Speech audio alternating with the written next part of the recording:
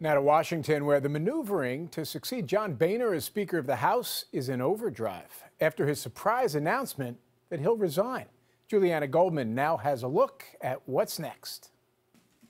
It's been an honor to serve in this institution. Announcing his resignation, John Boehner issued this warning to lawmakers once he's gone. At the end of the day, the leaders have to be able to work with each other, trust each other, to find the common ground to get things done.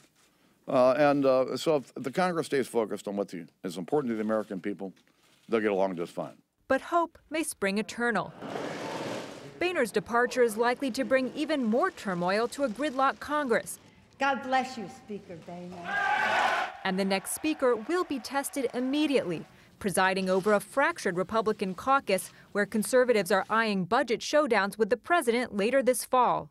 The leading candidate for Speaker is Majority Leader Kevin McCarthy. He's a prolific fundraiser which has endeared him to the far right, but he's also risen in the ranks as an ally of Boehner's.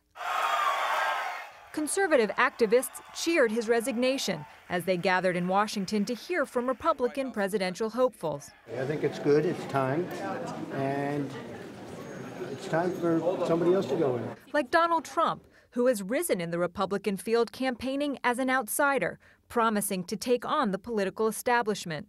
Family Research Council President Tony Perkins said conservatives are looking for a speaker with that same combative spirit. Americans, conservatives who put the Republican in the majority, are tired of the Republican majority running into every skirmish with the president waving a white flag. They're tired of them surrendering. They want them to fight. In a New York Times op-ed, former Majority Leader Eric Cantor, who often clashed with Boehner, came to his defense. He said Republican leaders need to fight smartly. Jim, he wrote, "I've never heard of a football team that won by throwing only Hail Mary passes, yet that is what is being demanded of Republican leaders today." Julianna, thank you very much.